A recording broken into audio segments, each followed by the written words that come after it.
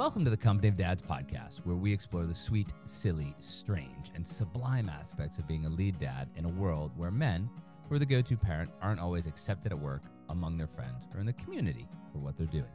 I'm your host, Paul Sullivan. Our podcast is just one of the many things we produce each week at the Company of Dads. We have various features, including the Lead Dad of the Week. We have our community, both online and in person. We have a new resource library for all dads called the Lead Dad Library. The one-stop shop for all of this is our newsletter, The Dad. So sign up today at thecompanyofdads.com/thedad. Today, our guest is Barney Banks, who is many things, including being way more interesting than me. Barney's always been an out-front public guy, and these days he's a UK super dad.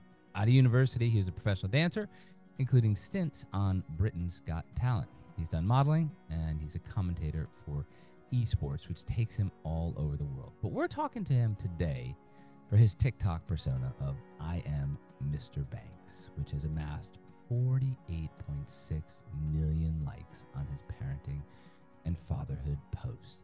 And it all began when he did something every father has done thousands of times: changed his son's diaper. Barney, welcome to the Company of Dads podcast. Thank you very much for having me. How's it going? It's going great. How does it all get started? How do you, most people leave university and they get, a pretty boring job, an internship job. You leave university and say, screw it, I'm going to become a professional dancer. Tell us that story. Give us that backstory first. Well, I guess that story kind of began when I was 17, actually. So in the kind of latter years of secondary school, a guy joined my school, one of my peers, who then I found out halfway through the year that he was going to dance classes on the weekends while all of us were competing in sports, whether it be football season or rugby season. And I caught wind of this, and I'd always been interested, but never had an introduction into the world of dancing. And he invited me to tag along to go to a dance class at a very famous dance studio in central London called Pineapple Studios. And after my first class, I was hooked. I was like, yeah, that's it. So I'd make up every excuse in the book to get out of doing sports on the weekends so that I could go and, take dance classes. And then from that, it kind of led into this. I think I want to do this for my job.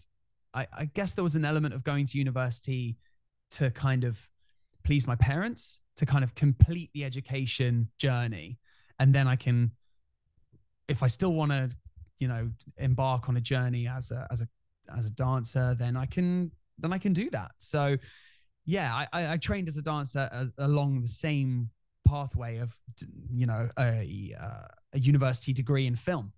Yeah. So when I left university, I was like, cool, let's do this dancing thing for real now. And you did. And I did, yeah. And then that turned into a 6-year career as a professional dancer from the age of 21. When I graduated from university, I moved to LA for a few months so that I could train amongst, the best dance teachers that there are, because you're training with Justin Bieber's choreographer and Usher's choreographer and Justin Timberlake's choreographer. You're just, you're in that mix of people, because one of the great work ethics in the dance industry is that in LA, all the people that are the top dancers, they all still take class all the time. And that's why they're the top dancers. So the actual, the training that you're getting by going to these studios in LA is second to none.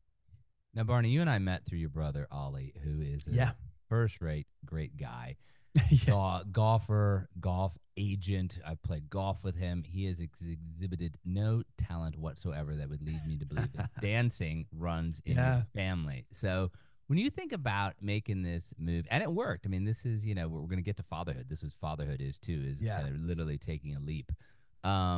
Was there ever, when you did this, what did your parents say? What did your older brother say? How did that, was it when you first started to take off that they said, okay, I guess Barney's not insane? How did that work? You can imagine the barrage of insults and jokes that were made at family gatherings. Yeah, of course. So I guess the first time my parents, not necessarily my parents, my mum had always had like a level of understanding of just follow your dreams. My dad had his head screwed on a little bit more in terms of just make sure you're financially okay. And then I don't care what you do, honestly. So just like go for what you want to do. And then obviously with my brother, as I was kind of saying to him I wanted to pursue the dancing side of things, he was like, well, I'm still going to make fun of you, but ultimately if it works, it works. So I guess we were all pretty open-minded about it. And then when people sort of realized, I think it's when I booked the job, it was one of two. It was either when I booked the job to be a on-site dancer for Britain's Got Talent, meaning that you dance for any of the contestants that are competing that year. You are one of the dancers that they have readily available for them. So if they decide they want backup dancers for their show, then you're brought into that, and then you have to learn choreography and et cetera, et cetera. It was either that, because that was a longer contract. You've got to remember, in the commercial world, dance contracts are very short. They're always less than a week long, unless you do a show in the West End, which is years long. So, you know, every time you do a music video, it's only 3 days work, 2 days of rehearsals, 1 shoot day, done. So with Britain's Got Talent, it was like a 6-week job. And so that was a really big deal. And then, you know, I guess when I told them the financial benefits of doing a job that was that length, they kind of were like, oh, okay, this sounds like this could be something that has legs. And I guess that was one, or it was, you know, the stature of the job, which was I danced for Elton John at the O2 Arena for the Brit Awards. And that was, you know, that was a big deal. Like as a dancer, to be able to say that you shared a stage with someone like Elton John was pretty cool. That is a very big deal. You know, Yeah. when we think about fatherhood, we think about, you know, juggling a lot of things. We think about being able to make decisions on the fly. When you and I have talked in the past, you've told me both about your career as a commentator for esports and also your previous dance career, and things that stuck out to me that may be related, maybe not. It could be making this up, but that when you were a dancer, professional, that you had to learn all kinds of routines very quickly. You had to get it down and get it down right, or else obviously somebody else would fill your spot. Same thing with esports. You know, when you got into this, you have to learn all of the top players. You have to know about them. You have to know what they're doing. Tell me about how you developed those skills in your professional life, and if you think that they carried over into your parenting life. Yeah, I believe that, especially when it comes to esports, like hosting, the additional pressure of having to remember all the ins and outs of the game to a high level aren't as high pressure as being a host. That, I guess, for a commentator, you need to know absolutely everything, the whole game inside out. But as a host, you can dabble, and as long as your conversational skills and interview skills are up to scratch, then, you know, there is an element of you can ride that wave. So I guess it's been more about improving my capability to interview anyone under any circumstance, rather than knowing each and every game that I work in back to front, because there's so much information. There's so much history in these esports, especially the esports that have been going on for longer than 3 or 4 years. And, you know, you have all these transfers, you have players, the gossip about salaries, and the kind of the interactions between each of these players at different tournaments all over the world. It's so hard to stay on top of absolutely everything that you try to cherry pick everything. And the fortunate thing about the host is I don't get quizzed on stuff. I quiz people on stuff. So I can kind of, again, ride that wave. So in terms of carrying over these sets of skills of being able to juggle, thinking on the fly, definitely. I guess for me, everything that's fallen under my career path, whether it be dancing, whether it be hosting, radio, etc., has given me this ability, I guess, to just entertain. And so hence why this social media side of my life has, you know, improved and, you know, gathered some sort of momentum, is because I love to entertain. So I love to entertain my son, and being able to get him to laugh and play along with the silly games that I play. And all of that does track back to, you know, being creative as a dancer, as a host, you know, as a radio presenter. All of the creative juices that need to flow in order for you to actually be successful in your job apply to that element of fatherhood, of being able to entertain your kids, which is half the battle most of the time, especially as he's a toddler right now and requires so much more attention than what I'm used to every day. It's kind of entertain me and do it now. All right, you know, the listeners were following along. They were buying what you were selling until you got to the sort of entertainment value of changing a baby's diaper or nappy, as you're going to say. I mean, it is the most mundane thing that parents do. Generations past, men would brag about never having changed a diaper, which is, of course, nonsense and ridiculous because it's really just technical, and it's not like diapers are terribly difficult to operate these days. Yeah. How does something that mundane, but also that relatable, because we've all done it thousands and thousands of times, how does that become, the idea for the first piece of dad content you posted? Well, I guess there's two parts to it. The first part being that it was kind of a totally off the cuff thing that my mother-in-law had noticed me singing, dancing, behaving stupidly in order to distract my son so that I could quickly change his diaper and that he wouldn't try and, alligator roll off the table or kick his legs or anything. So trying to kind of lock in his focus. He was obviously very little at the time. I think he was only 3 weeks old when I did the first video. So he was extremely small. And I guess it was just me being silly. She said, that's hilarious. You should record that and then post it somewhere. And then I had a TikTok account and I decided to go, okay, well, instead of posting the usual stuff that I post on Instagram, why don't I just try posting a dad video? And then that was the beginning of this whole tidal wave. And then what happened though? But what happened was tell the story of how the next day or 24 hours later. Yeah. Oh, well, so I basically posted this video and it obviously resonated with a lot of people, a lot of parents. And then the following day, I didn't think about it. I left it on TikTok and was like, cool. Went back to Instagram because that was the kind of the social media platform I was most, using the most at the time. And the following day, so it must have been about 24 hours later, it was early afternoon, my partner said, oh, how's your TikTok video doing, by the way? You posted one yesterday. And I was like, oh, yeah, I did. And I clicked on my account. And it said 100,000 followers. And I was like, I've definitely clicked on the wrong account. What's going on? And I surfed through the app going, what kind of mistake is this? And I eventually got to the video and I clicked on it and the video had 5 million views. And I was like, oh, so I have 100,000 followers now. I guess I have some sort of responsibility. I mean, what do I do? And then Jamie just said to me, make another one.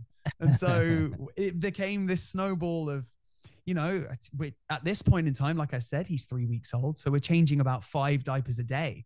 Yeah. So I thought, well, then why don't I just film one of those each day and then do a little bit of editing to it and see how it goes. And then, this snowball effect kept happening. And within I think it was about 5 months. We started in April, and by August, we had 1 million followers on TikTok, which is crazy. But the other thing I was going to say about it is that not only was it because I think the success of this has kind of bled into TikTok is obviously because the entertainment value, like we've already spoken about, I'm behaving silly, and it's entertainment value.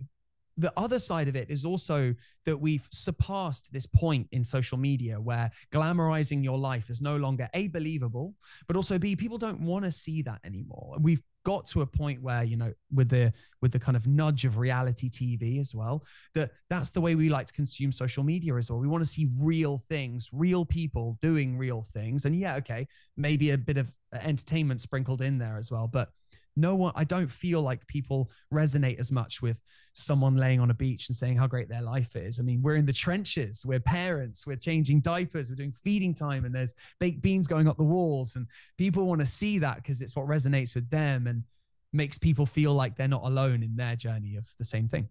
I don't know, Barney. You got this figured out more than I do, but I can imagine a video of your partner, Jamie, on the beach, and then it pans to you in a tropical outfit doing some sort of jazz hands type routine as you change it up. No?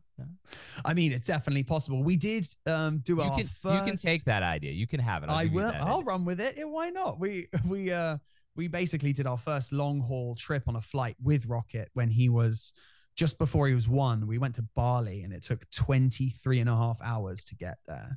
But with a kid that's not walking yet, it's actually not that bad. But I guess with a toddler, it would be an absolute nightmare. So we did that. And we actually managed to do some fun videos with him while we were in Bali as well. And that was quite a nice change of pace and change of scenery, at least. Any TikTok video, not to judge, but any TikTok video is going to be by design short. And obviously it takes longer to film it. But what is the behind the scenes? What is the behind the scenes when you and your partner are thinking, okay, is this something that is cute and funny that's appropriate for us to put out there, or is this something that's cute and funny but maybe we should keep it private? Because you are a very successful influencer, but but first, you're a dad. So what does that, conversation, internal dialogue look like? Yeah, this is actually like quite a, an important topic that's being spoken about, I think, quite a lot on social media, especially surrounding family content creators that are on YouTube at the moment, because, the word like exploitation is kind of being thrown around a lot when it comes to family content creators. I guess the way that I've always kind of looked at it is from the direction of, this is content that I would still be doing the exact same thing if it wasn't, if the camera wasn't there. None of this content is forced. All of this content is just stuff that we do on a day-to-day basis as parents. I guess that's how I justify it. The kind of the content that I make. It's all feeding time. It's diaper changing. It's whatever. And I guess the primary focus of these videos, I guess I try to like over 90% of the time have the focal point of the content as being myself rather than my son. Mm-hmm. So it's like, I'm the entertainer, he's a byproduct of it. So it's like, yeah, I'm changing your diaper, but the entertainment factor is coming from me, and it's not just me filming him and going do something funny. I guess that for me makes the kind of the focal point of the content not all about, my son, and I want to protect him as much as I can anyway, like within his, like in his early years. So we just try to make the content as much about us as opposed to just being singularly about him. Which of course makes sense because your audience is parents. Your audience is not toddlers. Your audience is parents who want to relate to what you're doing.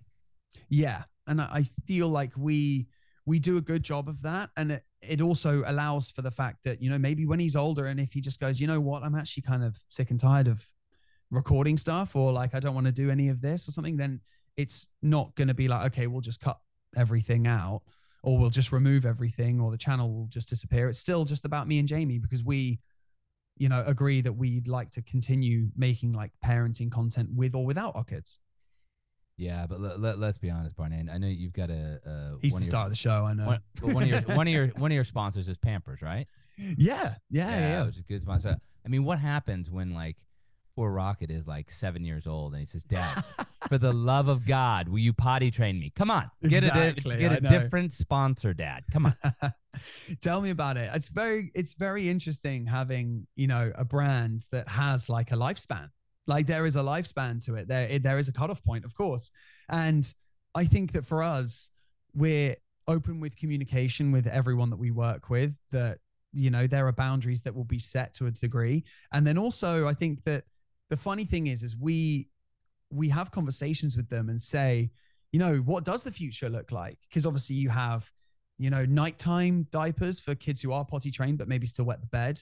And then further beyond that, you've got wipes, and, they're well aware of it, and we are too. So I guess there is an element of future proofing that we try to do in terms of like, what does the future look like for this? But at the moment, everything is still fairly early stages. I would say we're only like, he's not even 2 years old. So we're just kind of rolling with it, to be honest, because sponsors will come and go. It just kind of is what it is. I'm having this picture in my mind. Every parent in the world, in the Western world, uses M&Ms to potty train their child. They're small. They're sweet. Really interesting. You're gonna give this poor kid. Here's some Brussels sprouts. How would you like some I'll give you a leaf of spinach. Oh, you don't want to go? Okay, let's back to the trip. Yeah, exactly. Yeah. Actually, funnily enough, you say that. My mum helped potty train my brother's kids, and they were having like, I wouldn't say difficulty with it, but it can be a bit of a battle to do it. And so my mum was like, "Are you going to let me do it my way?" And my brother was like, "Okay, fine." And it was 1 sweet for a number 1 and 2 sweets for a number 2. And she was like, had them trained in 3 days. Done. I was like, okay, I might take that. I want to pause it here for people who've been listening since the beginning, because we're talking about potty training. We're talking about changing diapers from a man who danced with Sir Elton John. So this, for every parent out there, every dad out there, like, we all go through changes in our lives, right? We evolve. Big time. Yeah, it's crazy, isn't it? Like, to think that, one of my last ever dance jobs, I was dancing for Katy Perry. And then to think that only, so I was 20. So I think that, 6 years later, my life, career completely changed. Like at that point in my life, I didn't even know about esports either when I was like 25. It was, and so, but from the age of 26, 27 to kind of go, oh, that sounds fun, I'll go and do that. It's hilarious. If you'd have told 25-year-old me what I'm doing right now, he'd go, you've been smoking something. I think I've got 3 kids, 3 daughters. They're way past this stage, but each one was so very different. And I remember putting them to bed at night, and one was a good sleeper, the other was the worst sleeper ever, and the last one I think put herself to sleep on her own when she was like 3 weeks old. She just wanted none of this. But there would be these moments when you're trying to get your child to sleep, and you can't make any noise, you can't really listen to anything, but you can watch stuff, and you can watch stuff on your phone, and you can watch videos like you're making on TikTok, and obviously lots of parents are doing that. What are the comments that you get from people who are engaging with your content? Supportive ones, obviously, but also if take you to. I mean, I mean, of course, we want to hear about the bad ones. Of course, we do. Barney, you call that a diaper change? You don't know what. You don't know shit, man. Exactly. I will say 95% of the comments are always positive, because ultimately the goal of this content anyways is to just be positive and be entertaining and have fun. The 5% that aren't so much typically is just someone trying to get your attention, or just, pee on your parade, essentially. Which would not happen if they were wearing a diaper. They would not be able to pee on your parade. Exactly. I'll send some your way. Don't worry. On the house. So some of them are, we call them Karens in the comments. They, it'll be, you didn't pick him up correctly, or you shouldn't be feeding him that. You should have cut his food up smaller. And it's just all stuff like that. It's just people, either deflecting onto you or just ultimately trying to get your attention. So it's not, I'd never take it seriously. I don't really get affected by the comments. My partner gets affected by them more.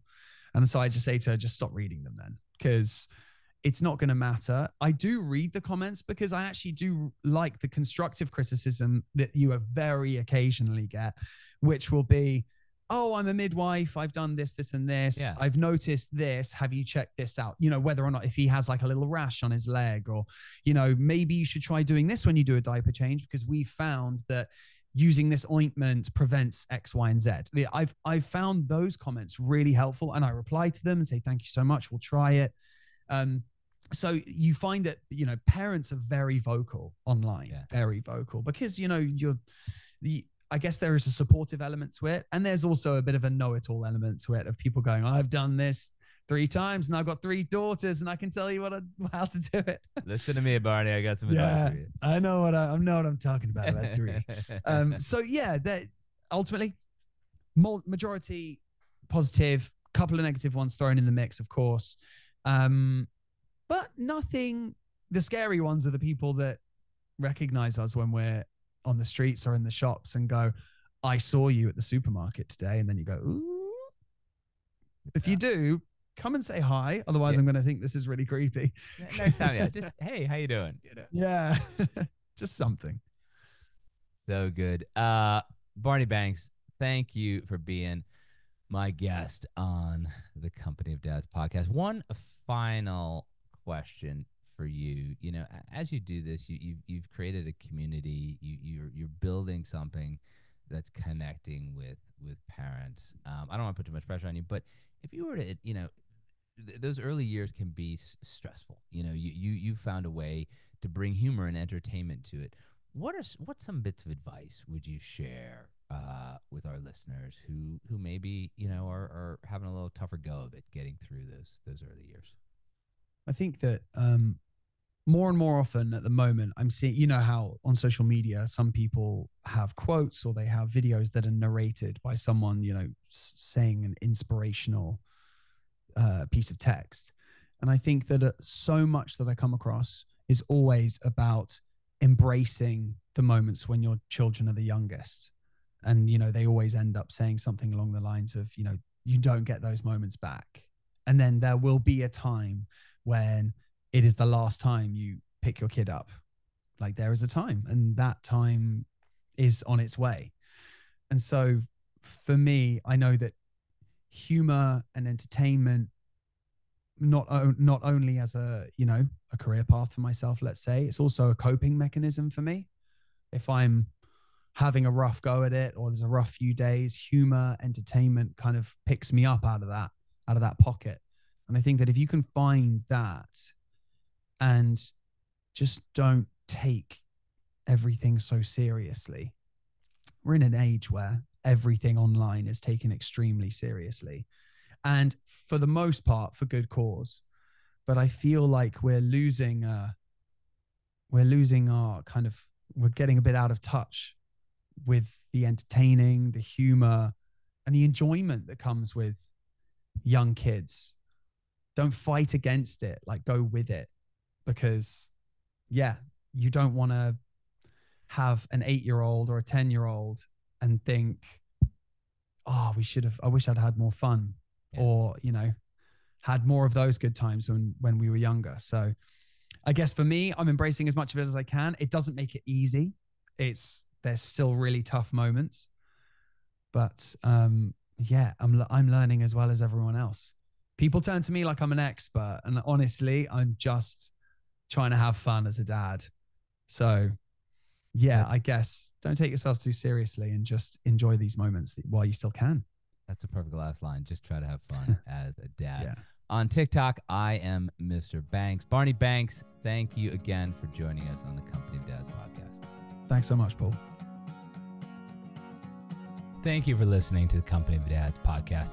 I also want to thank the people who make this podcast and everything else that we do at the Company of Dads possible. Helder Mira, who is our audio producer.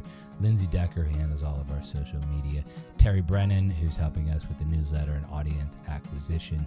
Emily Servin, who is our web maestro. And of course, Evan Roosevelt, who is working side by side with me in many of the things that we do here at the Company of Dads. It's a great team, and we're just trying to bring you the best in fatherhood. Remember, the one-stop shop for everything is our newsletter, The Dad. Sign up at thecompanyofdads.com/thedad. Thank you again for listening.